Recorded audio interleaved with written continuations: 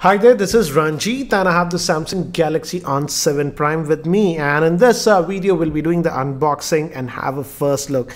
And I'm only unboxing this because I got quite a few requests from you guys to do the same, and I purchased this from Amazon India. And as you can see, the pricing is 12,999, and surprisingly I paid that much, 13,000. This comes in actually two variants, guys. This one is coming with 32 GB of internal storage. This is for 13,000. This comes with 3 GB of RAM, as you can see. Another variant is selling for 15,000, and that comes with 4 GB of RAM and 64 GB of internal storage. And as you can see on the back, it does not say a lot of things. It says that it has that Samsung Mall. It doesn't even specify the processor what it has, and there is a reason, because it's an outdated processor that they're using. In fact, the processor is the Exynos 7870 on this one, which was used by Samsung about 2 years ago. So it's an old processor they have.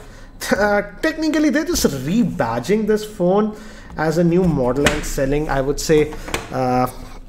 So I don't know what Samsung is doing when the competition is heating up quite a bit in this price range under 15,000.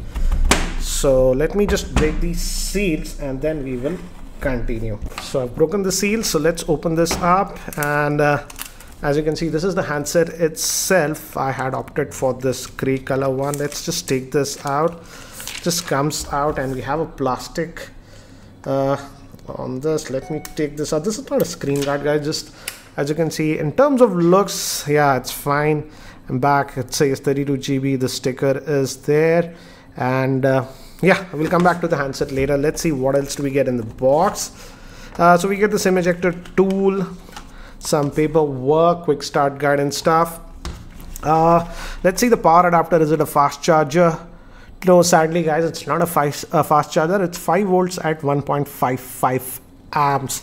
So normal regular charger. It has a 3300 milliamp hour battery, and again, micro USB port, so no USB type C. Still Samsung is using that, and surprisingly we don't get any headset also. Samsung used to include headsets, but now on this one they're not even including the headset. So that's what we get in the box. Let's keep it to the side. So this is the handset itself. It has a 5.5-inch screen and it's a TFT LCD screen, guys, not an AMOLED screen. Camera, it's a 13 megapixel they say on the back, and even the front facing camera is a 13 megapixel. We'll take some sample shots later on and we'll check how good it is. And on the top we actually have nothing.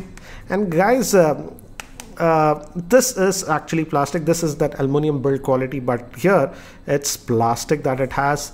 We have an opening here for the speaker, so speaker vent is over here. We just have the power on off button here. On the bottom, 3.5mm headphone jack, micro USB port, main microphone, and we have actually 2 SIM trays and the volume rocker. Let's look at it. So it looks like we have a dedicated slot for SD card. So yeah, your first SIM will go here, nano SIM, and your second SIM will go here. As you can see, second is also nano SIM, and you can also put a micro SD card. So that's actually a good thing, and I frankly feel it doesn't make any sense to purchase the 15,000 rupees variant. Samsung is already charging quite a bit of premium. So let's power this on. Let's switch this on. Give me haptic feedback. It says Galaxy On7 Prime, and these buttons are not backlit. As you can see, nothing is happening when you click it. We have a LED notification light, so thankfully at least that is there. I'll also check what are the sensors present, because Samsung is sort of notorious to skip sensors on these phones. We'll test that, and by the time it actually boots up and I set it up, let me give you a configuration overview. The Samsung Galaxy On7 Prime is powered by the Exynos 7870 octa-core processor. This is not a new processor. This was launched in 2016. It has a 5.5-inch TFT LCD screen at 1080p. It is having 3 GB of RAM or 4 GB of RAM with 32 or 64 GB of internal storage. Moving to the camera, it is having a 13 megapixel rear and a front-facing camera with f1.9 lens. It also has a fingerprint scanner and a 3300 milliamp hour battery. So guys, I've just finished setting up this device, and as you can see, This is what we get. Again, these are not backlit or give any haptic feedback, these two buttons, but it has the fingerprint scanner. We'll check that. It also comes with Samsung Pay Mini, but again, this is not full-fledged Samsung Pay. It doesn't have NFC or anything, and it's really sad to see that this device does not even have what do you say, the auto brightness sensor. Come on, Samsung, it's 2018, you're charging 13,000, 15,000, and you are not giving what do you say, even auto brightness sensor. So that's actually pretty sad, I would say. I thought they would improve in 2018, but yeah, sort of disappointed. So, and if you go to software info, it's still running on Android version 7.1.1, so still on no good. And guys, if you have been following Samsung devices, as this is an entry-level mid-range Android device from Samsung, I don't expect it to get the latest Android update, that is Oreo, anytime. So you're stuck with that one. How much storage that we get out of that? So if you click here. And regarding the processor I was talking earlier, this is the Exynos 7870. Actually, this is almost a 2-year-old processor. This was earlier used in Galaxy J7 2016. Anyways, regarding the storage, out of that 32 GB, you roughly get about 23.9 gigabytes. Good thing is that it has a dedicated SD card slot, so storage should not be an issue, but this is what you are getting. Again, no haptic feedback also when you click these buttons, so they're also cost cutting, but it does have the split screen view, it says, as you can see. So that option is provided. Let's just go over here and let me actually install some apps to see what are the sensors that are there on this. So I'll just do that and I'll come back. So guys, I've just installed Antutu on this, so let's open it up to check the sensors and what it has.